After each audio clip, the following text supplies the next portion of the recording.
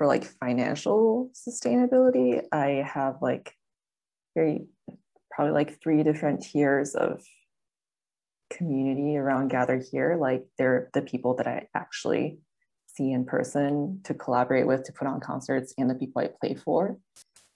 And then there are people on social media who follow me. Like I don't have a very big following, but I have picked up a lot of people who I've never met and who have never been to a Gather Here concert, but they're like so into the content, and that's really cool. And they like actually give money when I do fundraisers.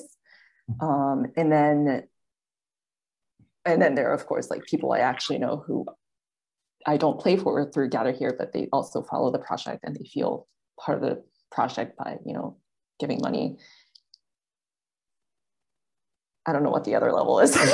I have like bigger donors who don't necessarily, like they're not on social media, but they enjoy when I write to them and tell them about the project, and they're still part of that orbit. And that's kind of interesting because a lot of times they're like rich white people who are people that I'm like pretty explicitly not targeting in Gather Here concerts.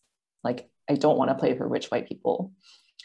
So it's like interesting that they're also part of the orbit and they're passionate about the project.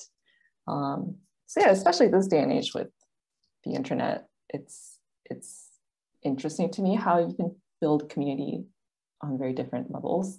And I think we can definitely like harness that to make our projects more sustainable.